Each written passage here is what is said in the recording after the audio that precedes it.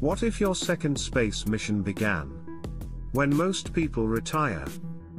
October 29, 1998, the world watched as a 77-year-old legend stepped into the Space Shuttle Discovery. His name?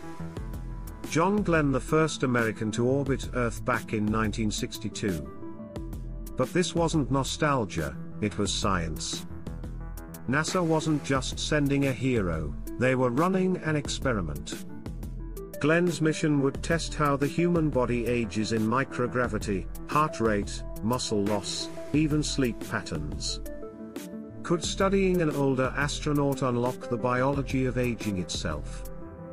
For 9 days, he orbited Earth, proving that the limits of human exploration might not be biological at all. Glenn returned with data that still guides NASA's longevity research today. So here's the real question: when your body says you're done, will your mind believe it?